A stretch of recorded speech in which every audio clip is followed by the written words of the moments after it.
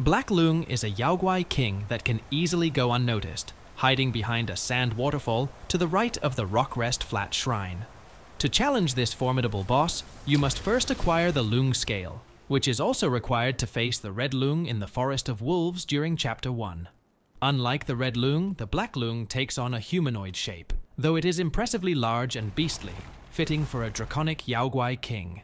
At first, this powerful adversary may seem manageable, as its attacks are potent yet relatively easy to evade. However, it possesses a particularly tricky special move, where it slams the ground, unleashing a series of electric shockwaves that are tough to dodge.